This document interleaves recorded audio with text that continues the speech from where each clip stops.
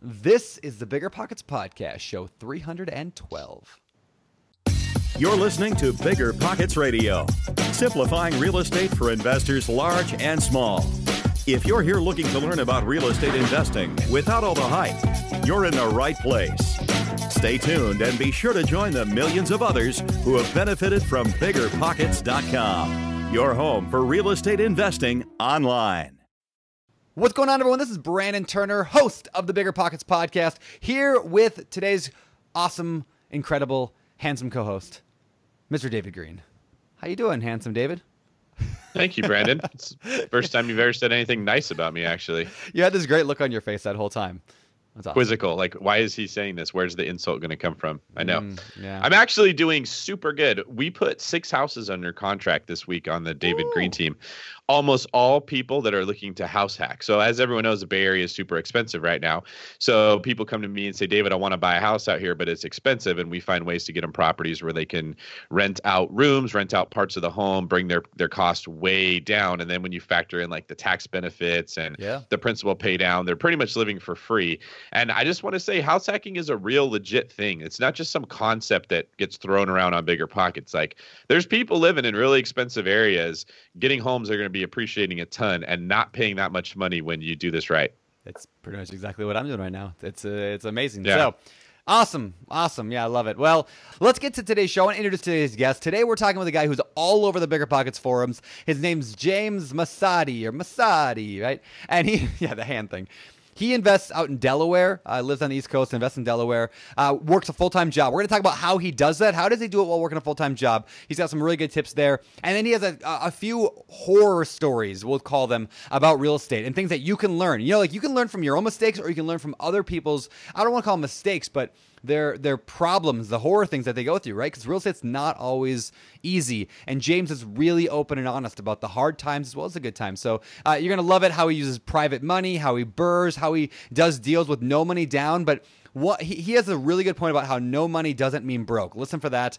And that's pretty much, again, that's today's show. You're going to love it. But before we bring in James, let's get to today's quick tip. All right, so today's quick tip is very, very short. I mentioned this a couple weeks ago. We have a spot on the show called a spot on the website called Deal Diaries. Basically, we want everybody who's a Bigger Pockets member, we would love you to start telling other people about your deals, right? Because it helps you stand out as somebody who's actually doing it. So if you've done a deal recently, go into your Bigger Pockets profile and you can look for the section that says Deal Diaries. You can upload information about your deal, just like James does today and telling us all about his deals. You can do the same thing without being on the show. And of course, if you want to be on the show at some point, if you've done, a dozen deals or more, go to biggerpockets.com/guest and maybe you'll get on the show as well. Now, let's bring in James to get to the interview because you guys are going to learn and grow a ton from James' honesty. Let's get to it. All right, James, welcome to the Bigger Pockets Podcast. How you doing? I'm doing great. How you guys doing today? Oh, pretty fantastic. So I got to point out something first before we get started. I discovered that you live in like my town, like apparently. What's the town name? Turnersville? That's right. Yeah, I live in Turnersville. So I thought that was a joke, and then I asked you, and you said no. So it's not a joke. Yeah, we got a local Bigger Pockets meetup we've been doing this past year. So if Brandon Turner ever wants to come out to Turnersville, that'd be pretty cool. That may have to happen someday.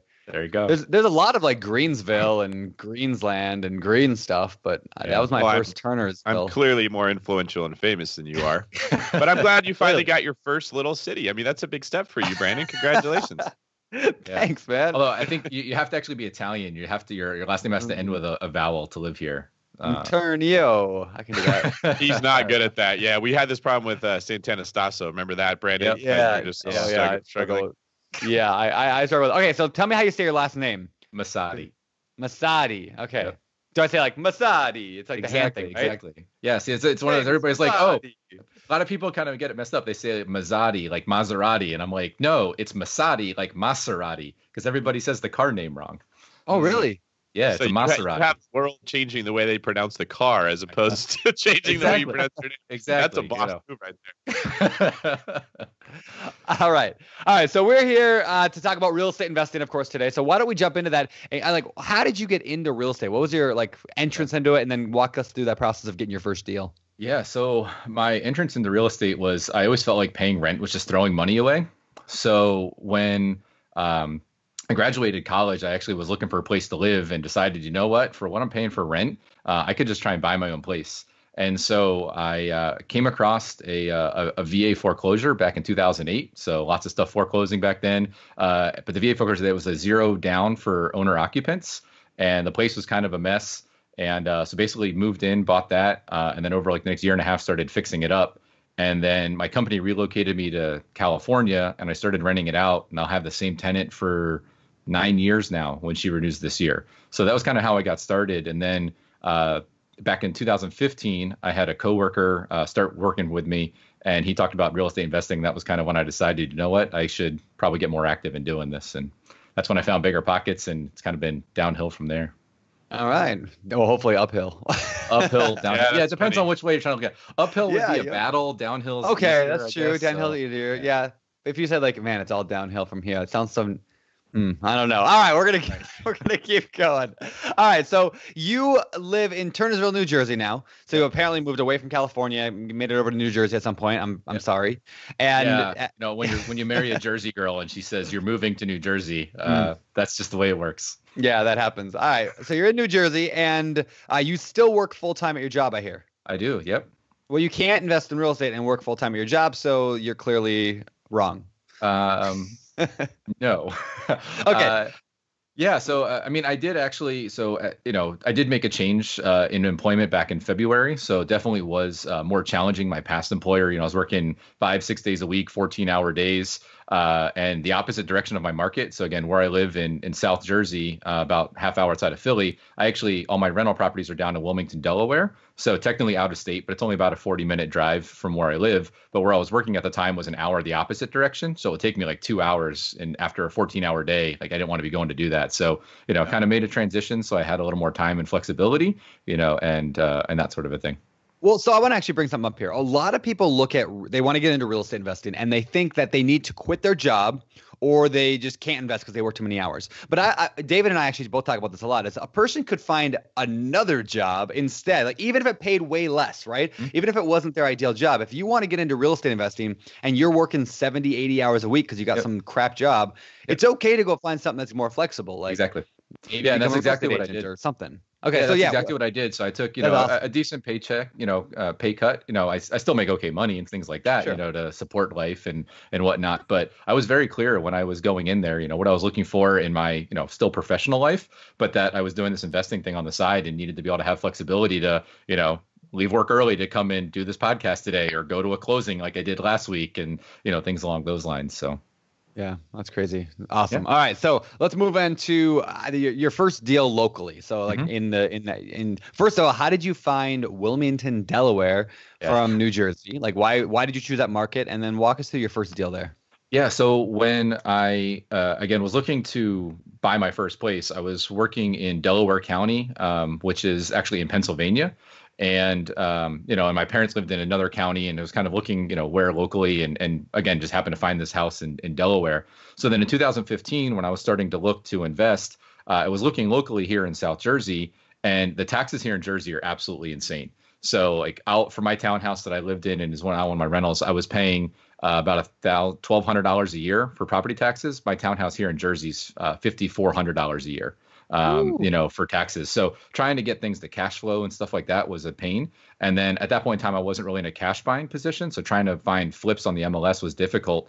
And then my first one called True Investment was actually on the BiggerPockets marketplace.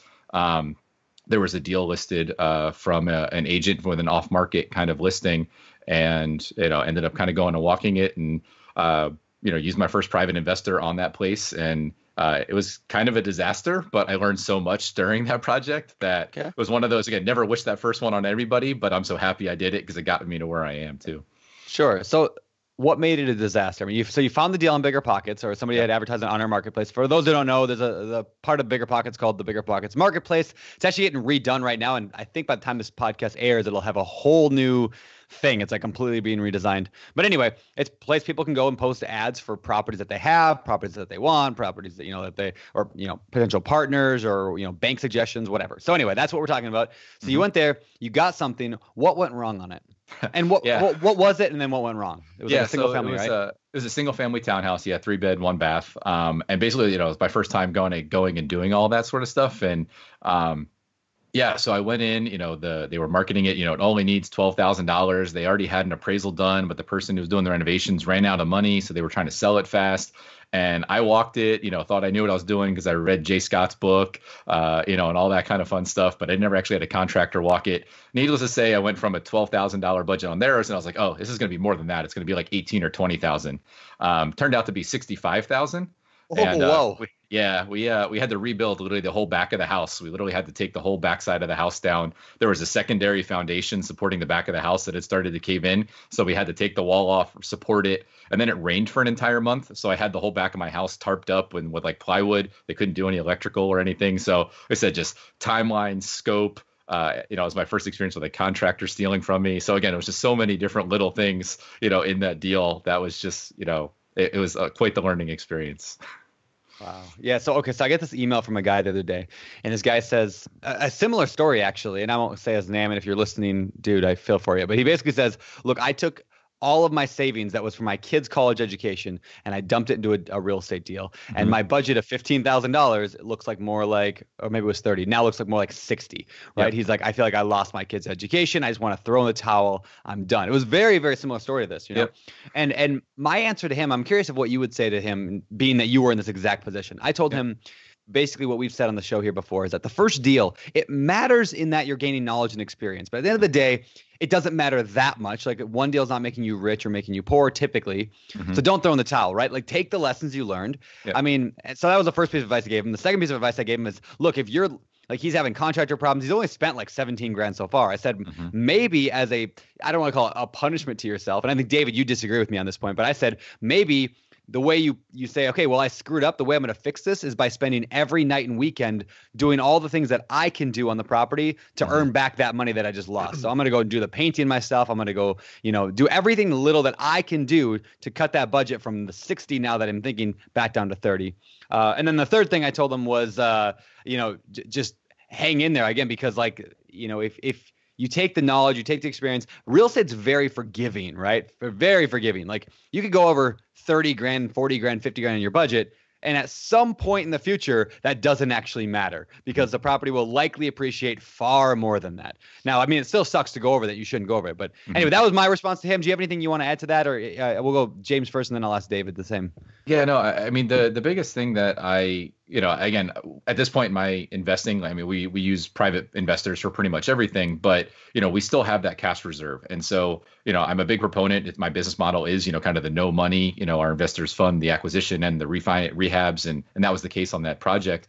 But, again, that doesn't mean you don't have to come with anything. So for me, it's also about keeping in mind just what are your resources. So on that deal, right, I mean, I did have to take out, a loan for my 401k to get it done. I did, open up a 0 interest credit card. Like, again, you have to be flexible to kind of figure it out, right? And then what did you learn from it? So it's not so much, again, like the mistakes are going to happen. And if you just sit there and, analysis paralysis, you're never going to get through it. But, just trying to be able to say, you know what, okay, how do I get to the next step? How do I get to the next step? How do I get to the next step? Rather than, either shutting down or just thinking, well, now I can't get the 400 units, like Mr. Sterling did on this week's podcast. So, Yeah, crazy. Okay, David, what would you say in that same kind of situation? Well, you're going to make those mistakes. So first off, if you beat yourself up because you go over budget and you think that means you're not good at this, that doesn't help you at all. It doesn't serve your purposes. So that's the first thing I'd say is you should go in expecting to make mistakes so that you don't beat yourself up. You shouldn't be making that same mistake 3, 4, 5, 6 times in a row. Then you might be, well, should I really be a real estate investor? Because obviously there's something about you that is not adapting to the circumstances, right? The second thing I would say is if you do go over budget, which is going to happen, don't assume, like Brandon was saying, that you have to jump in there and make up the difference yourself. If you're a skilled laborer and you know this stuff really good and you don't really have any other options as far as making money, well, then, yeah, that's a great decision for you, right? But let's say you're me when I'm working as a police officer and I know I could just go stack up overtime and I can get time and a half money, right? I might actually lose money taking my time out of being Right. a police officer and going onto the job. And everyone's different, which is why we can't answer this question the same for every person, Yeah. right? Because my opportunities might not be the same as yours. You might be an insurance salesman who's super talented and you could go make 50 grand in a month because you really applied yourself, and you would have saving 30 grand over 2 months was actually a bad call. Or you might be someone without those options. And so, yeah, you got to go get your hands dirty. But look at it from that perspective. What's the best use of my time? And if you buy a deal and you go over budget and you lose money on it, that doesn't necessarily mean it's a loss, right? Like I think I use Brandon's example all the time. The first house you flipped, was it your first one, Brandon? That weird one that you never should have flipped. It was like very unusual, really big. Yeah, it was like my triplex third. single. Yeah, exactly. That was like my third flip, Okay. basically. So you lost money on that deal, but what you learned on it enabled you to make money on your next 10, right? And if you made just 10 grand over the next 10 deals, at what you learned in that deal made you $100,000. So that's a win still. And you just have to kind of take that overall perspective. And I think the other big thing too, my business partner and I were actually just talking about this the other day on the phone, because this is only the first example of many like it that we've actually had in our investing. And it goes back to the Annie Duke podcast, where she talks about, there's such a thing as making the right decision and just getting unlucky on the outcome versus, taking a gamble and getting lucky, and which one's actually better. And so, it's also that kind of a situation. Did you analyze it right? Did you make the right decision going in, and you just had an unlucky set of circumstances? And then how do you learn from that? So I think that's the other big takeaway, that I'm trying to go through even in our current state that we're at. That's really good. You mentioned a minute ago, James, that the deal you were buying, there was no money involved, but that doesn't necessarily mean you don't have any money. Can you maybe break down a little bit what the dichotomy is between no money investing and actually being broke?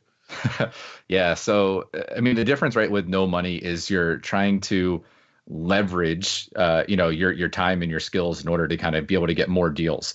But you have to be able to recognize that there's, other things that are unanticipated that can come up. And if you have no way to react and respond to those, that's when you kind of start getting, into challenging situations. So we had one property that it ended up sitting vacant for a year, and we actually had to pay off the investor because the note came due.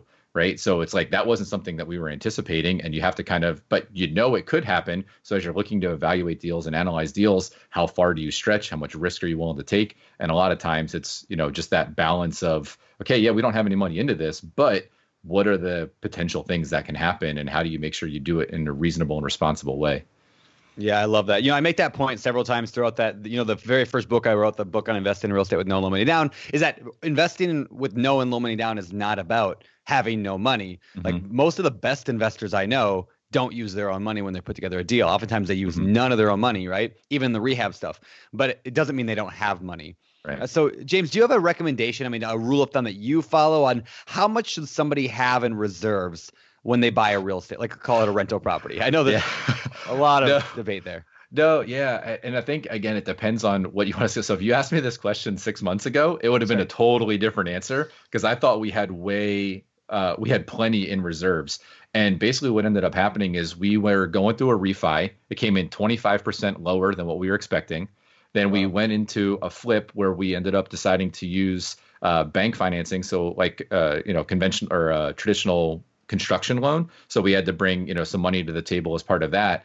And then on this flip, our original budget was 120, which the bank was financing on the renovations. We're at 160 now. So it's like, not only did I get hosed on my refi going right into this flip, but now coming out of that, I've got these. And then I had 2 rental properties go vacant, one of which was vandalized all throughout this process. So where I thought I had plenty of reserves, again, just series of, the one thing after the next has been piling up. So I would say, when you're looking to scale, especially if you want to scale quickly, you probably need to have reserves available significantly larger than what you think you really need. If the bank tells you only need $5,000 in the bank or something like that, what happens when you do have to go in and replace a whole bunch of stuff? Because that could happen.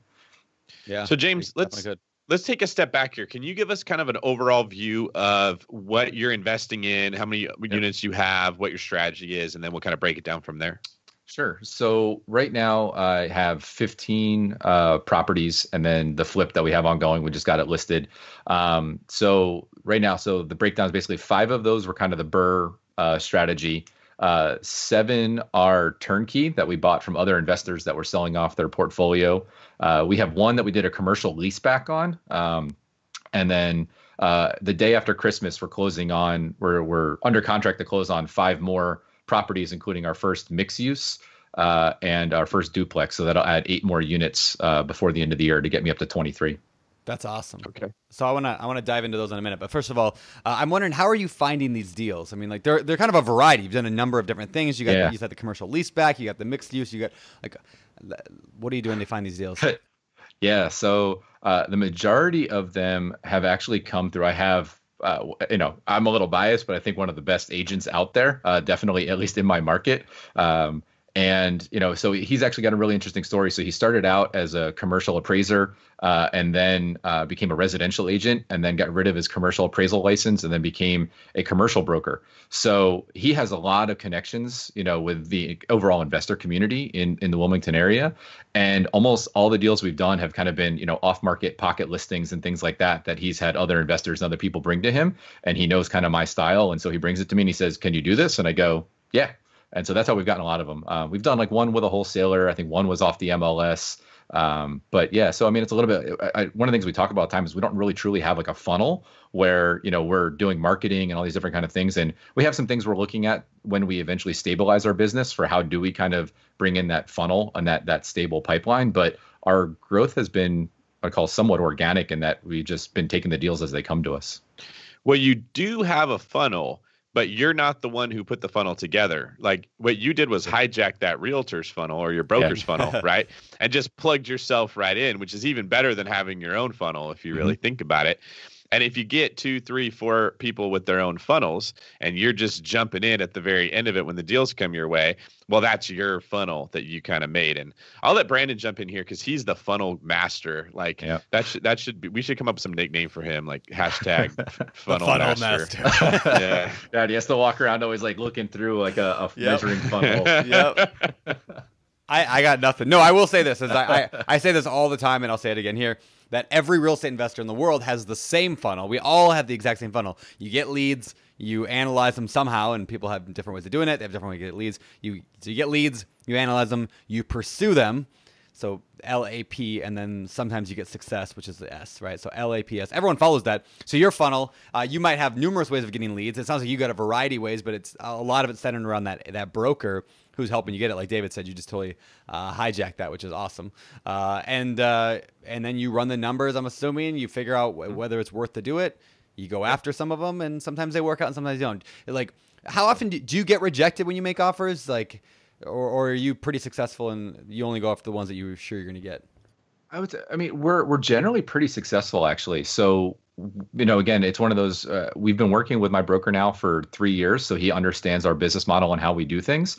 So it's really like, he'll bring it to me when he knows that there's going to be a fit and when the particular seller is in that right position, right? To sell on our terms. So where we've had stuff fall out, we had one we were under contract on earlier this year for 5 properties, but the seller hadn't seen the properties in 5 years. And like, there was a squatter in one and all kinds of stuff. So like, we were originally under contract. We went back and asked for $150,000 price adjustment, on the portfolio. And they were like, "We can't sell that cheap." And it's like, go look at your properties. Like, you either need to put the money in or you're going to take that price hit, and they're just not ready yet. And when the time comes and they are, hopefully we'll be able to step in and our offer's still good to buy those. But that's when we seem to see things that where the investor isn't really necessarily in tune with what they want to do, because we don't try and lowball people and get things cheap, right? I mean, we just here's how our numbers work, and that's what the offer is, and we usually make it work. Yeah, I love that, how non-emotional that is, right? And I mean, real estate is kind of an emotional thing. We get involved, but the more you can stick to your numbers of, this is just what it says, and hey, we found something in inspection. Now our number's this. It's just It is what it is. This isn't an emotional game, right? And so many, especially new investors, just get so, and I get it, but they get so involved with it because they just want a deal, and they get emotion. So anyway, yeah, I think that's huge. So okay, so let's move on. Like, so you got these properties. There's some residential in there, the commercial. Well, you said the commercial leaseback. Can you explain what that is? Yeah, so it was actually pretty interesting. So this particular deal was they own their office building, and then they own 4 row homes behind it where it was. And the very first one connected to their office building, they had to expand. And so they actually converted it into office space. And so they were trying to market their office building with the other 4 units, but their office they were asking too much for it. It was too nice. We didn't need the space and things like that. But we wanted the other 4. And so basically, as part of the negotiation, they're like, well, we haven't sold the other building. We need to stay there. So they signed a 2-year lease to stay in the unit. So, immediately upon closing it, we basically signed a lease as part of the closing documents. And, at the closing table, I got my security deposit, and every month, there's a check in the mail. So that's awesome. So can you tell me, James, like you said you're getting most of these deals from a broker. Mm-hmm. Can you tell me, what does your average deal look like? And then from there, we'll break down like how you're funding it, how you're finding it, that kind of stuff. Yeah. So the average deal, again, we've actually been getting like kind of a little bit bigger with each transaction. But what we do right now is they're basically our average deal, has like an ARV of somewhere between 85 and 115. Okay. And so our criteria is what my bank's criteria are, which is I need to pick it up for about 70% of the ARV, because I can refinance up to 75%, but I've obviously got some holding costs and things like that are packed in there. And then I got to be able to have a debt coverage of 1.2 to 1.25. And so, that's basically my criteria. It's like, hey, if they're offering it in a place where we think we can negotiate to there, then we're generally pretty good. And then as far as how we're doing it, because they're all individual single families, when we bring our investors in, it's just a straight, single mortgage and note with that private investor. There's no syndication or anything along those lines involved with how we're structuring the financing piece. Before we dig in, can you explain what the debt coverage ratio is that you just described for people who don't know?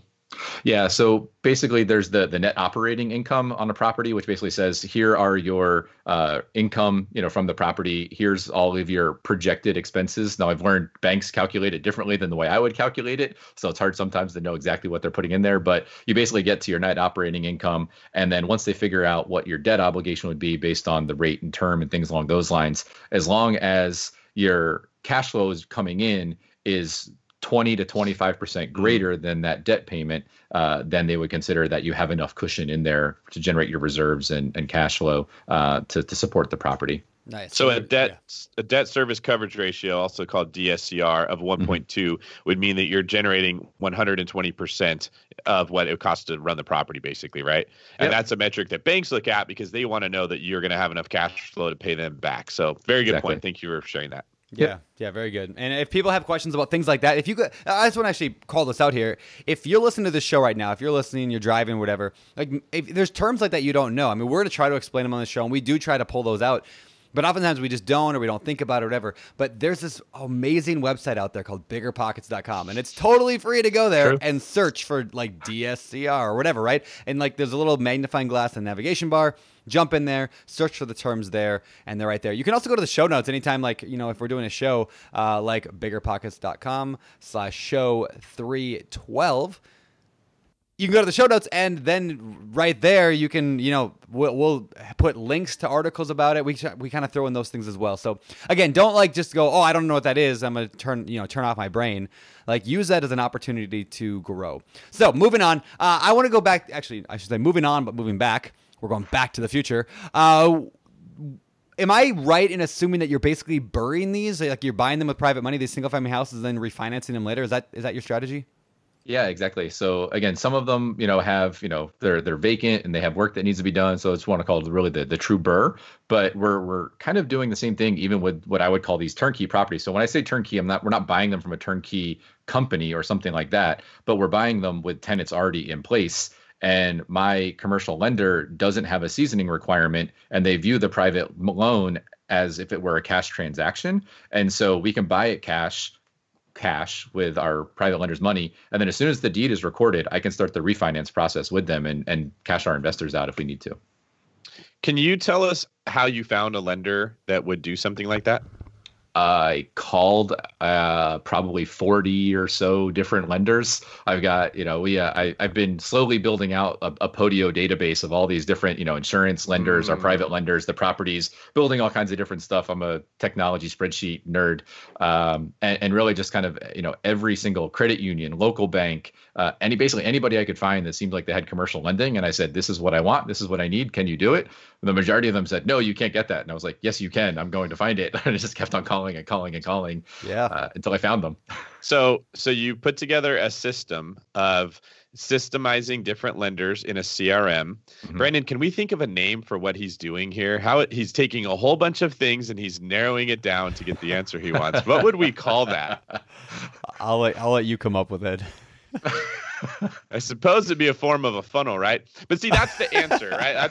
That's why I want to jump in with this, because it's very often in any business endeavor or any life endeavor that you want a result that you can't get. And then you get frustration, right? Frustration is interference with the desired goal. And oftentimes we let frustration cause us to quit. Well, this was harder than I thought, or it didn't come as easy as I thought. I can't find the lender that James has. It must be easy to be James. He's got this lender that will let him look at this transaction like it's cash, right? But you had to work to find that lender. You had to find 40 different people and call all of them, right? You turned your frustration into a plan. You took action on that plan. You broke it down. You found the lender. Now it's kind of easy for you. You only had to do that one time, and you can keep going back to that same well over and over. And that's really the secret to what makes somebody successful with this and doesn't is this is a puzzle. You got to put together all these little pieces to make it work. And everyone's puzzle is different. So we can't give you the same answer to every person, but we can give you the same techniques that everybody uses to solve their puzzle. And Brandon is really, really good at articulating this and explaining it. If you guys aren't on the BiggerPockets webinars, you need to jump on there because like every week he's going through different puzzles and how he solves them using these principles that we talk about. And I just want to encourage people, when you get stuck and you're frustrated, put together the system, the funnel, get your answer, and then you're like, well, this is easy.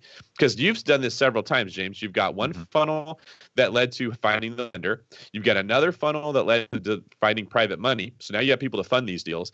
And you have a funnel where your broker, you've tapped into his, and he's sending you deals. Those three things make your job easy. Now the deals just come to you, you fund them, you refinance them, you're good.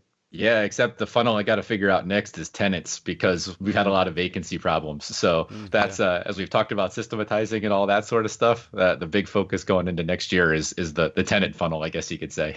Yeah, that's important. I mean, like it is a funnel, right? Like you have leads, you get as many leads as possible of potential people. We had a guy on the show years ago. Maybe it wasn't a guy. I mean, maybe it wasn't the show. Maybe it was a blog post.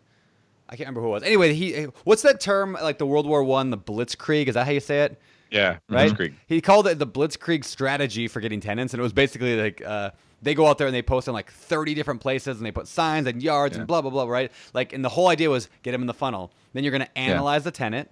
You're going to pursue some of them, and some of them are going to be successful, right? So it's all about getting more and more leads largely and finding ways to, handle that. Anyway, my wife is like a pro at figuring that out. So anyway, if you got it, you understand it, you get there. So let's talk about why you're having tenant problems. Okay. Most of the tenants that are coming in, you're probably inheriting them with the properties that you buy because you're getting it from a broker and he's getting it from someone who already owns it, right? So you're pinching off this great deal before it goes to the market, which is why you can find it. However, it comes with an inherent difficulty, right? Yeah. So some of the problems have been from inherited ones, but a lot of them have also been from people that have been placed into them. So again, this kind of goes back to the Annie Duke of kind of like, what are we doing wrong in this process? So as we're looking at, tenants that are in place, one of the things that we learned twice now, we've gone and we've purchased properties and had tenants move out the month we bought the property. And so the first one, they claim that they gave their notice and all this kind of stuff, but nobody could find the paperwork and blah, blah, blah. Yep. And then the second one, it was actually a Section 8 tenant lost their voucher the month. And the mailing went out from the housing authority the week we had closing. So I immediately had to start, the 5-day letter and the eviction process for that. So you bring up an interesting point here, and I know this wasn't where we were going, but I want to stress this. People often look at Section 8. I hear it, guaranteed income from the government, right? Yep. But I've had several Section 8 tenants lose their voucher, and you ask yourself, why would a tenant do something to screw up getting free money? Yeah, and I don't understand it. They do, right? Like I had one tenant who they had to have an inspection once a year. She would not let the inspectors in because she assumed that there were government agents coming to attack her, and so she lost her voucher. And like all of a sudden now you have a tenant who just has zero chance of paying. So anyway, I'm not saying don't do Section 8. I actually kind of like Section 8, but it's not free guaranteed money. and it's funny because my contractor likes to say I define all of the odds and everything that he knows to be true with it. He's been investing himself for 15 years and in the construction business, because every one of my projects has way more problems than he's ever seen. And then he's also going to the point, his only evictions have ever been on non-Section 8 tenants. So he's like trying to move all of his properties to giant gearing more towards Section 8. And I'm like, I've had bad experiences both ways. I was like, so I just need to figure out how to get better people in regardless of what their circumstances are. And that's what we're trying to, figure out. How do we do that better job screening? And I'm actually just started rereading the book on managing rental properties just because I'm like, I remember so many good nuggets in there. I'm like, I need to go back and revisit and start actually like figuring out how we put these into a system and utilize them. Yeah. Property management really is, and thank you for that plug, by the way. But property management really is a system, like it's a thing. It's a business, and it's hard. There are a lot. Yeah, there's a ton of stuff. So, if you want to learn that system, then great, learn that system. Otherwise, you need to find a property manager who's a rock star who knows that system, right? Like David has a property manager that manages, like he has multiple ones, right? I mostly do it in house, but the only reason I do it in house is because we were willing to take the pain needed to learn how to do that. Where David was probably smarter and was just like, I'm just gonna, outsource it from the beginning. So, or lazier. I mean, that's usually what I hear you say about David, though, that he's smarter. Yeah, so. That sounds better than lazy. And better. yeah. I was gonna say I'm better looking and more talented. Brandon's the guy that will spend 3 hours to put together an IKEA chair while we're in Hawaii, and like we could be watching a sunset. And he's like, "But I saved $17 by doing it myself." That's pretty much it. And it's also why he grows his beard longer, right? Don't have to trim it as often. Exactly. The more you work, the more good you feel about yourself. That's why I'm such a positive guy. All right. So moving on. You got something, David? No, I was gonna move on too. Okay. Well, I'm gonna suggest one thing that I do when I buy a property that I inherit a tenant. I assume, like, I put it in my numbers that I'm going to have to evict that tenant and have a vacancy for 3 months. Like, I almost always, now on like an apartment complex, I don't do that because I don't assume I'm going to lose all of them, but I assume I'm going to lose a few of them and probably a larger percentage than I would normally, right? Because I just know that in transition, those things happen. There was this great Instagram discussion the other day. There's who was it that did it? Ramit Sethi, who was a author. He wrote a book called "I Can Teach You to Be Rich," I think. Anyway, he's like super anti-real estate, but anyway, he has this discussion on there about getting tickets while driving. He said getting a speeding ticket is not an unexpected expense. Yes, it comes at unexpected times, but getting a speeding ticket is an expected thing that you will go through. Now, all these people were like, maybe you just shouldn't speed, but his point was like, there are a ton of things that just go wrong, right? So if you just plan for that in your budget, and I think the same thing applies to real estate in this way. Like, and again, we're all learning this stuff all the time, and I'm kicking myself. I'm doing some stuff like rehabbing right now for the same thing. Like, they're not unexpected; they just come at unexpected times, right? So like things like evictions, like they are going to happen. So you just plan for them. That's why in the calculators that we have in BiggerPockets, we have a spot for vacancy, a spot for CapEx, a spot for repairs, a spot for all that stuff because. Yeah, they don't happen every month. You can't plan on them, but they do happen, and so you have to plan for them and budget for them. And but the thing too, right, is you talk about the plan and budget for them, but on that note, right, so, if you go on the forums, everybody talks about, your standard, percentages and things like that. Yeah. So, we use a lot of those standards. It was like, hey, our budget was going to be 10% vacancy, right? Well, I'm running a 30% vacancy this year between non-paying tenants, trying to get them to eviction, and then how vacancies replacing people. Yep. And then we're using a 20%, CapEx/repair number. And we know that when we walk these properties, they obviously had some deferred things that we knew we were going to have to do, but we assumed we would have 2 or 3 or 4 years to accumulate cash flow to be able to, do that. Well, I'm running this year, I think it's going to end up being like a 60% expense ratio because where I was, not expense ratio, just on the rehab part of it, just because, again, we had 4 units turn over, that needed, pretty significant work done. And again, it wasn't that we weren't budgeting for it, but this again goes back to the, investing with no money. Again, if I had put all my money into all of this stuff, we'd be in a really, really tight spot right now. Sorry. With having to go and do, all of these repairs that we need to have done. I love that you say that. I love that you're honest about that because, I mean, that is the truth, right? Like, I've felt the same thing. Like, a lot of times my projections of properties are a whole lot better than what they actually are, especially the first year or two. Like, because there's always those things. And that's why, again, it's okay to invest using other people's money, but you should not do it broke. because you'll be in trouble. Now, that doesn't mean if you have no money, it doesn't mean you can't do it. Just find a partner who has the money, the resources to be able to back up those things, right? Like if you're like, well, I'm going to go down to the wire here. If this goes wrong, I'm not going to have money for dinner. Find a partner who can give you dinner. You know what I mean? Like, so. Anyway, all right. So, very cool. So I want to shift, but I want to talk one more thing before we get on to the deep dive, and that is working a full-time job, because you do that. Yeah. Do you have any just tips or suggestions for those who are listening to the show that are like, I really want to, invest in real estate. I want to do exactly what James is doing, but I'm working full-time. Any suggestions? Yeah. So there's all the awesome exceptions of people that, come on the podcast and they go crazy fast and all that sort of stuff. But I think it's a matter of, being honest with kind of what your circumstances and your situation are, right? So again, like we've talked about these systems and processes and funnels and all that sort of stuff. When I bought my first deal off the BiggerPockets marketplace back in February of 2016, I didn't have any of that in place. So the problem is, I think a lot of times people kind of like, they see that end goal and they're like, oh, I got to get there. I got to do this thing. And they don't take the time to kind of realize, what steps it takes and kind of do it one at a time, step by step, and you'll grow and you'll learn all of that stuff as you go. And so again, one of the things that we learned this past year was we thought we could really start growing. So by the time we close on these ones after Christmas, we'll have acquired 11 of our 23 units, just in the last 6 months. Wow. But one of the things that we learned was, again, with all these unexpected expenses and all that sort of stuff, we were like, hey, that's maybe too fast for where we need to be right now. And so we're actually, again, we're intentionally putting the brakes on, going into the first part of 2019 to kind of level set and say, hey, we need to be in this for the long haul. We can't be short-sighted and just grow at any expense, because, you can't keep bleeding money and expect that, you're going to be able to be okay. So we need to be able to learn from that, figure it out. Okay, how do we maintain where we are? And so again, thinking that you can go from zero to where I am now, I think is where people kind of get stuck and caught up. And you just kind of have to take it one step at a time, one deal at a time, and you will just naturally start to gain that momentum and grow, to a point where you're comfortable. And then you'll be like, why did I think this was hard before? Yeah. And it just starts to become easier.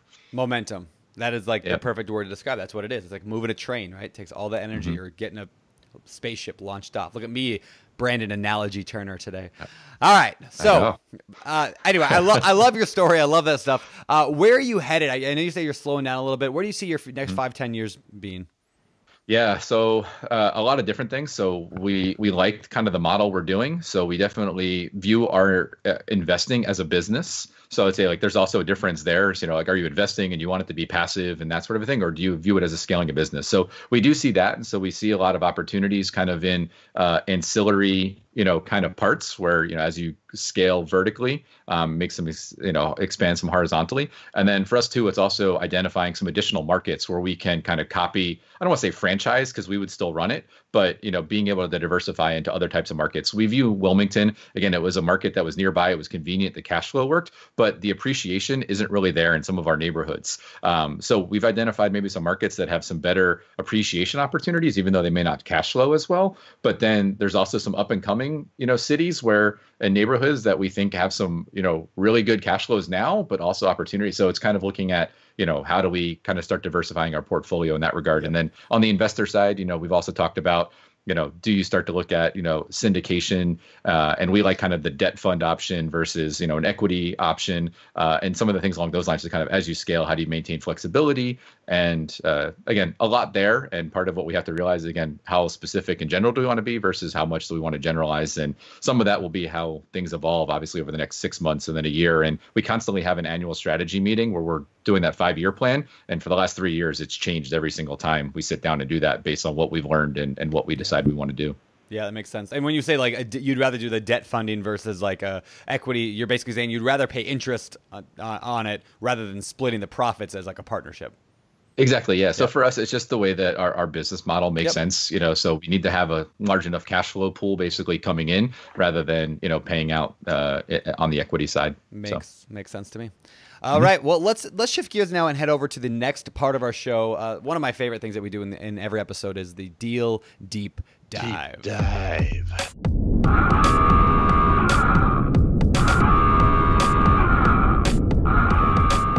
This is the part of the show where we dive deep into one particular deal with our guests. So, James, you got a deal in mind, right? Yes, I do. All right, so why don't we start? We're just going to do quick fire answer questions. Yep. Number one, what kind of property is it? It's a money pit. Okay. I love that. All right. This was intended to be a burr. Okay. Single family row home. All right. Number two. All right. How'd you find it? So this one came to me. It was a wholesaler who reached out to a member on BiggerPockets who doesn't invest in the city of Wilmington. A lot of local investors only invest in the county outside of it. And he knew I invested in that area. And so he forwarded it to me. And I reached out to the wholesaler. And funny story there was actually my contractor was doing a renovation on a property 2 houses down. And he had already been talking with the owner about buying it. And I basically had to go to my contractor and say, well, you either need to buy it now or I'm going to, because otherwise this wholesaler is going to go and sell it to somebody else. So It actually all kind of came together pretty interestingly. Cool. All right. How much was it? So we ended up paying $27,500 for that place. And how did you negotiate that price? We were already pretty close. So the seller was originally asking 30 and we offered 25. And we basically came back to him and we kind of showed him our scope of work and things that we thought we were going to do on the house. And, from there, he basically said, yeah, I get it, but I need to be able to get some, more out of it. And so he was like, I'll meet you in the middle. So. All right. How did you fund it? So we, again, used a private lender on the acquisition and the projected rehab numbers. All right. Do you remember? You say projected, so we'll get to that. So did you have a projection on how much you were going to put into it?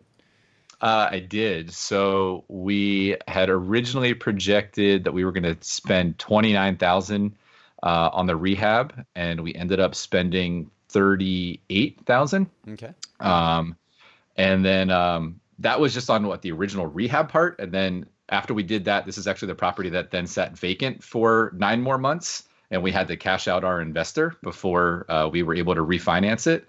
And then after the tenant moved in, we had an additional $15,000 in expenses and repairs that we had on top of that. So all in, what is that, 38 plus another 15, so like 53,000 we ended up having to put into it. If I did my math quickly right there. Yeah. Can I ask what went wrong? What was the 15? Like what happened? Yeah. So it was the roof started to give way and have leaks that we couldn't find. So we had to do multiple repairs to the roof. The furnace ended up going out like in the middle of the winter that we had to replace. We knew it was older, but it had serviced fine. Like we didn't think we were going to have issues that quickly with it. Then there was an old cast iron drain pipe on the one tub that like gave out and started leaking water that we had to then go replace the plumbing and do drywall and paint work and stuff like that. We originally were planning to put the washer and dryer into the basement, but in Wilmington, they have a lot of narrow basements. So you have to get these smaller 24-inch washer and dryers a lot of times, but we couldn't even get that to fit. So then we had to actually build a laundry cabinet off of the living room. So we had that additional expense of having to build that out and run electrical and things that we weren't expecting. So that was some of the extra stuff. On the front side, it was the kitchen floor had actually buckled in, so we had to rip all of it out and redo all of the joists and everything actually underneath it, whereas we thought we were just putting tile in initially. The electrical panel we knew had to be upgraded because it was an old fuse box. But when we went and redid it, they couldn't even put it where it was. They actually had to reroute it because it was too close to the water line to be current code. So it wasn't even just a swap out. We actually had to move it. So it was just all these kind of things that, older houses have very different things. Most of my properties are built between the 1880s and 1930s. So that's another thing when you hear a lot of these people on the BiggerPockets, they talk about these standard expenses and how they do things. A lot of that is, again, on these post 1950s, 60s homes. I know, Brandon, a lot of your places up in Washington are older houses. Yes. So you probably understand some of this stuff, that they have their own different types of challenges. When you go, like, they're fine as long as you don't touch them, but as soon as you touch them, you have to bring them up to code. So interesting challenges there. Yeah, older houses. Sorry, I was gonna say older houses definitely do have more expenses. You got to plan on that. Yeah. We started to learn that. Once you had it all fixed up and the rehab was finally done, what did you end up doing with it? So we finally got a tenant in. She's paying $10.50 a month right now. Those are good numbers. I mean, like even with all of that in there, even though all that sucks, you're still, it's almost a 2% deal even after all of that. Yeah, it ended up appraising for less too. So that was the other part that then sucked. Not only do we put all this extra money into it, Sure. but where we thought it was going to appraise for about 95 or 100, it only ended up appraising for 85. And while it doesn't feel like it's a whole lot, like, when you kind of want to be able to pull out everything you can when you know you've already put more into it. So kind of getting hit on the refi side kind of wasn't a lot of fun either. Yeah, I hear you. But like, again, hopefully this thing now, hopefully you've taken care of a lot of that CapEx that would have been spread over the next 10 years. You've just front loaded a lot of that, which again sucks in the beginning. Yep. Right. We're hoping, and now we just got to hope the tenant gets current on her rents before we have to evict her in January. Yes, that would so help. we've got that going too. So, like I said, this is the money pit. So Yeah. it's been entertaining, but not in a fun way. like I said earlier, real estate is very forgiving. It sucks that you're doing this. You're going to learn a ton of lessons. Actually, the last question, like, what lessons did you learn from this deal? Yeah, I mean, this is the one that really taught us, that the numbers don't always make sense the way that you thought they're going to, right? And so it was really at that point that we started, again, we've got, our Excel spreadsheet models and stuff like that we do all these things with. Yep. And, we're constantly retuning those and refining those. So it was like, hey, we need to tweak what we think these expenses are going to be and how we're going to project this. And, even after that one, we've still made more changes to it. I think it's on like version 5 or 6 of how we've designed all the things and stuff like that at this point. But, that was really the first time where it was like, oh, hey, and you'd think we had learned, several times, and we felt like we had, but it's, it's yeah. So there's a famous quote that Mike Tyson said. He said, "Everyone has a plan until they get punched in the mouth." I really like that quote a lot. Right? Like, you can plan really, really well. That sounds about right. And then at some point you're in the fight and you get punched, and then your plan goes out the window sometimes, and it sucks. Yep. But yeah, everyone has a plan until they get punched in the mouth. So sounds right. Well, there's something to be said for that, because if you really believe it and you buy into that, you quit trying to figure everything out before you get in the fight, and instead you start training for what you're going to do when you get punched in the mouth. Yep. Like, you start trying to develop a mindset of, okay, when I'm punched in the mouth, how am I going to repeat this action over and over and over so that it's instinct instead of having oh my God, I don't like how this feels, Mm-hmm. And it's almost like controlling your own emotions in a deal. Like, oh God, that water leak just happened. This is going to be $12,000 and it feels like you just got punched in the mouth. Yep. Are you going to respond to it in this way or in that way? And that's what successful people concentrate on. They don't try to plan out the whole fight before they get into it. Right. They practice what I'm going to do when A, B, or C happens, and then they have this confidence they can kind of flow. Yeah, and again, so one of the big things we're doing, right, is trying to, again, figure out how do we better project these things and change how we budget and different things along those lines. And so we're constantly evolving, and I think that's one of the biggest things, again, that we've learned not only from this deal but all of the challenging ones is there's that constant need to challenge everything, question everything, and evolve every day. So, final question for you in this segment of the show. I appreciate you picking out a deal that did not go well. Me That's too. really cool. I was just going to say that. Yeah, that was cool. But even with everything going wrong, are you glad you bought it, or do you wish you'd passed on it? I kind of wish my contractor had bought it, but we were actually talking about that the other day. But again, I think it's opened a lot. I mean, like, so the investor that we had on that, again, he's still, a really good friend. We chat about deals all the time.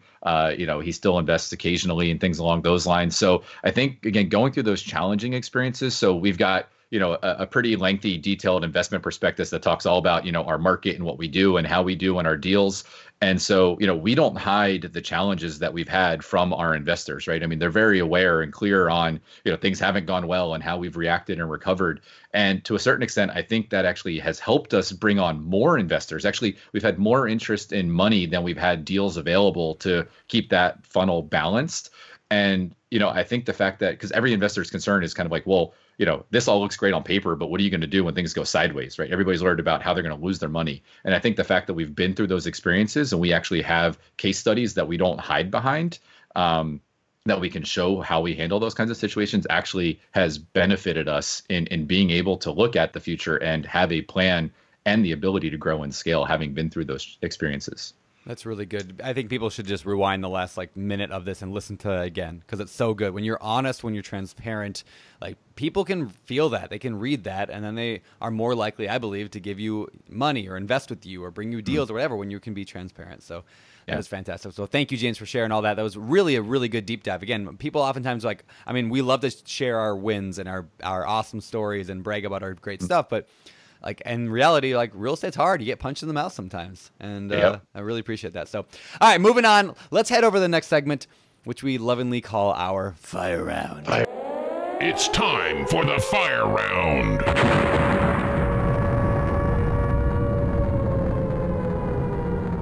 All right, let's get to the fire round. These are questions that come direct out of the BiggerPockets forums. We're going to fire them right at you, James. You ready for this? Absolutely. All right, number one. I'm looking to create a partnership. What's a fair deal when splitting profits? Yeah, I think so. When my partner and I did this, so my current business partner was one of my original private lenders on my first 2 deals. And so, the kind of clear balance was I had some of the operational experience. By that point, I had 3 rental properties under my belt. And so I'd gone through, again, that first really terrible rehab where we went crazy over budget and all that sort of stuff and had the relationship with the contractors. And he had the money. He's also not local. He lives out of state as well, further away than even I do. So it's kind of a combination of like, okay, you've got the money, you've got, kind of some of the background. He also had kind of connections when we knew we were going to start raising money. He was kind of better suited given his background and things like that. And so it's like, hey, you handle those sides and then I'll handle this. And so I think didn't necessarily have to be split that way, but it's being able to be clear on what do you bring to the table and then how do you leverage your skills as best as possible. And did you guys split things 50-50 then on that in that one? Yeah, so it was kind of what I call an unequal capital contribution up front because, but in the agreement, it was a 50-50 split thereafter. So all the equity and cash flows and things along those lines are split, even though, so a lot of people think like, oh, we have to contribute the same things, but it was known that, hey, throughout this partnership, I'm going to probably put in more day-to-day responsibilities, interacting with the property managers and contractors and agents and all that sort of stuff. And, he would have a little bit more of a back office. We talk once a week, we review deals and finances. So, that was kind of how we viewed, money and time being split differently, but then all the profits and things like that 50-50. Okay, that sounds great. Next question. I'm having trouble finding a broker to bring me deals. Can anyone tell me what I should be doing differently? So on this one, I would take a look at, again, what is the person's experience, right? So one of the things I love about my agent and my broker, again, is he had that appraisal experience. He is himself an investor. So again, he understood not just, there was, again, a forum post where somebody was like, my agent won't do this or won't do that. And it's like, okay, drop the agent. Like not every agent is designed or geared to work with investors. Like we have a different way of looking at things. We have a different set of needs. And so I think being able to know that up front, asking for referrals where you can, especially if you know somebody's doing things different than you. So like my agent more than likely won't pick up somebody who's doing deals similar to me, because like I'm kind of the first person he comes to with those type of deals. But he has plenty of other investors he work with that either invest in different neighborhoods or have different criterias. And so being able to find where you have that ability to get that alignment as well, I think is pretty big. And you only know that by getting referrals or just interviewing enough people to say, how do you do this? How do you do that? This is what I'm looking for. Does that fit for your model? And then you have to give it a trial run and see what happens. So it's kind of like a funnel. All right, number 3. It's crazy how that keeps coming up, I know, crazy. Number 3. I'm constantly running analyses on prospective properties. How do you say that? Analyses. I'm going to say analyses on prospective properties. I know that there's several rules of thumb I've seen sprinkled around the forums. What are the most important rules of thumb you use when analyzing properties? Do you have any good rules of thumb? Good rules of thumb. I would say location's the first thing that matters. So there's nothing that you can do, to get by, in a bad location. You have to be comfortable. So like for me, those are actually the first 2 things when you're analyzing a deal. Like don't chase something that you're not comfortable with, because that's when you're really going to start getting yourself into trouble. Yep. Once you get past those, I would say Ben Leibovich has a really good post that he had done, and he's linked to it a couple times, and I haven't found the permalink. So if we can dig it up and put it in there, but it's basically this like table that kind of covers like all the top CapEx expenses, their average life expectancy and costs, and then it kind of basically says, okay, here's how much you need to save. Because I think the thing that people get like bogged down by is they use like these percentages. But again, generally speaking, like a roof costs what a roof costs, kind of whether it's a $600 house or a $6,000 house. I mean, maybe a little bigger, but I mean, generally speaking, like those costs don't change a whole lot.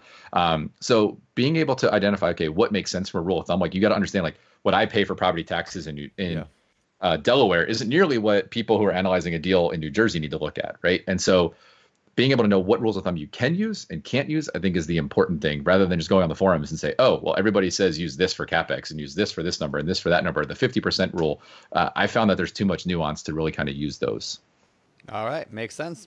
All right, you know what? One of my funny random. I know this isn't my interview today, but I'll say it. One of my random rule of thumb when it comes to neighborhood, because you said that, a rule of thumb. This isn't like the 2% rule or anything like that. It's just a rule of thumb that I use. If I would feel comfortable with my wife jogging there at night, then I'll buy in that neighborhood. That's just like a simple rule of thumb. I always think that. I'm like, what if Heather went jogging there in the afternoon, like late evening? Like, would I feel okay with her?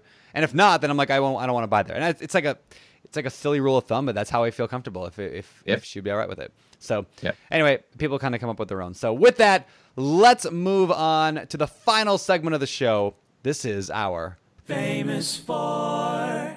Let's get to the Famous Four. Number 1, what is your favorite real estate related book? So I had to sit and I had to think a lot about this one, just because I don't know if I've read a whole lot of real estate books that weren't published by BiggerPockets. Nice. So great answer. Best answer I've ever heard. Moving on. I know. No.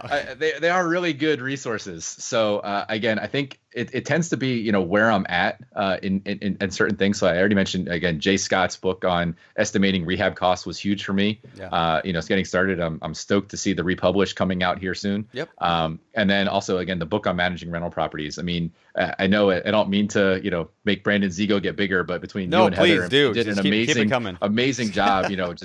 It blows my mind. I think it should be mandatory reading for every property manager to read that book, because it blows my mind how clueless these people are. We're supposed to be professionals and representing how to do it. They have no idea. They think their job is just to collect money and give it to me. And then everything else, it's like, well, I don't know what to do about that. And it's like, no, like, go read this book. You'll understand all of it. And again, that's been huge. So here's an idea. Brandon, you come up with a test that someone has to pass, and they have to read your book to be able to pass it. And then you give them the Brandon Turner Certified Property Manager designation. And then all the rest of us can know, oh, you're one of the BT certified PMs. I could definitely use you. That's actually a great idea. Remove all of the guesswork out of finding a good PM. We've actually toyed with the idea of that on BiggerPockets, is maybe doing something like that. We'll see what the next year or so has in store for that, actually. But I really actually like that idea. Not like the Brandon Turner approval, but could we have, BiggerPockets certified or something? Yeah. That could be very cool. So, all right. It could be. Number 2, David. What is your favorite business book? This one, I think I'm going to go with Richest Man in Babylon by George S. Clayson. It's just so many really good nuggets, I think, that kind of tie in, just FI, principles, investing, and just, how to live life well. And, when I kind of look at all these different niche books and stuff like that, they really dive in. But at the surface, I feel like, as old as that book was, it really encapsulates just so many of the core basic fundamentals. Yep. You know what I like that why that book is so good? People mention the same similar books over and over on the show, right? People mention Richest Man in Babylon, Rich Dad Poor Dad, what's the one called, the E-Myth, right? Even like lately, I've had several people recommend, and one of my favorite books, Life and Air. What these books all have in common is they are stories. They're actually sort of like half fiction books, but like they're stories that teach us, right? Because humans, we learn from story. I always find that so fascinating that the same books come up over and over, and they're almost always these stories. So anyway, very cool. All right, number 3. Number 3, what are some of your hobbies?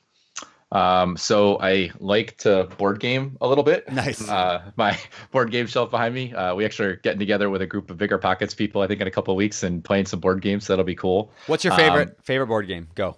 My favorite board game, Twilight Imperium 3. That is such a good answer. That was so specific too. Yeah, it is. My God. So yeah, it is. Sorry, it's one of those games I love getting to the table. Like, if you've ever played Risk, it's like Risk on steroids. So this game could take like 6 to 10 hours to play, depending on how many people you have, and it's like this epic galactic battle of space races and politics, and it's fantastic. Clearly superior to Twilight Imperium 2, but maintaining the same original nostalgia of Twilight Imperium, the original. And they just came out with Twilight Imperium 4 also. Oh, wow. Well, we can do a review of that. Have you guys ever seen Parks and Rec, the show? Parks and Recreation. They actually came out with that board game. Did they really? It was on Kickstarter. Somebody actually did a Kickstarter of the I forget the name of the game, but he made this just a huge absurd game, board game in one of the seasons. Anyway, one of my favorite shows. Anyway, keep going. But the other thing is my daughter will turn 2 months old in like a week and a half. So spending time with her and my wife has also become, always spending time with my wife was always a priority, but having my daughter around now has been pretty awesome. So 2 months old. So you're sleeping a ton right now. Oh, dude, she sleeps like crazy. Like it's awesome. Great. Like, starting like Thanksgiving week, she started sleeping like 6-8 hours a night. Wow. We just I know I'm not supposed to knock on wood, but I'm knocking on the table because she's been fantastic. We're so lucky. Well, you're lucky. My daughter slept really well too until about 3 months, and then it all went downhill from there. Thanks, Brandon. I'm going to blame you if that happens. Yes. Now. Good luck. All right. What do you? For those who can't see, if you're not watching this on YouTube, James literally has an entire background full of board games. Yeah, there's behind like 100 of them at least. Yeah, it's like legit. I don't know what you would call this, like a nerd cornucopia going on of board games back there. I don't know. I'll have to. Maybe I'll take a picture and put it on my my Instagram or. And you know what? I don't see Monopoly anywhere back there either. No, you won't see that. Oh man, that's my game. That's my board game. All right, what do you think sets apart successful real estate investors from those who give up, they fail, or they never get started? Again, I was obviously thinking a little bit about this one and kind of came up with two pieces. So one for me was, the fear of responsibility and a lack of honesty. And so kind of the fear of the responsibility is, again, it's, that taking action. And again, just everybody always hears about when you become a landlord, you're going to fix toilets at 2:00 in the morning. And so it's that like, how do I actually react and respond when things don't go well? And again, the lack of honesty is a lack of honesty with yourself, with your partners, again, about who you are, where you are, and all of that kind of stuff. Because again, I think the people that don't understand, they're in a tough spot. Again, do I want to be putting the brakes on and not be buying more properties? Like, no, like I was like all gung ho about wanting to like buy more. This is gonna be awesome. We'll just get past it. But again, it's just one of those like, okay, you know what? Something's not right here. We got to figure it out. And just being able to take that step back instead of keeping the gas down. I know a lot of people, probably got in trouble, in that, back in 08, 09 and all that other fun stuff. Sure. And it's kind of one of those like, all right, we know we want to be in this for the long haul. So we got to be honest about where we are and what we need to do to make sure we are still doing this in 2 years, 5 years, 10 years, whatever. All right. That's a great answer. Thanks, James. That's very good advice. Tell us, where can people find out more about you? The BiggerPockets forums are a great spot. If you're going to reach out and connect, though, please leave a message. I always like knowing why people reach out. It kind of drives me crazy when they just want to connect and then I never get like a message just saying, hey, here's what I think that's you're cool a great or tip. Annoying or whatever. And so always leave that message. And then other than that, I'm on LinkedIn. And then I'm on Facebook, but I don't do a whole lot. Twitter, casually there. And then I just started up an Instagram. So I'm going to start trying to be a little more active on Instagram with pictures of our properties and what's going on and stuff like that. So what's your Instagram handle? It's just James Masotti 1313 or James.Masotti 1313. Okay. I sent it over to me again. I just started it like a week or so ago. I can send it over to you guys. We will link to it in the show notes as well. BiggerPockets.com/show312. And we will link to it there. But for those who don't know what you're talking about, when you said you can find me on BiggerPockets, people are like, wait a second, what? Like, this is a podcast, right? So BiggerPockets is a social network. It's like Facebook, Twitter, less cat videos, less politics, more real estate, right? So you have a profile on BiggerPockets. If you are listening to this and you're like, wait, I don't have a profile, guess what? It doesn't cost anything. It's free. Go set up your profile. Then you can send colleague requests to people and you become colleagues, kind of like a friend, right? You can also follow people, kind of like on Twitter you can follow. You can have private message conversations, which is huge, right? Yep. You can upload in your profile now, you can put deals that you've done. Like there's a deal diary section. Upload your deals. Then people can see what you've done. All these things. This is part of the social network of BiggerPockets. So if you are just a podcast listener, I would encourage you and implore you to join James and like tens of thousands of other people every day on the forums and in the social network.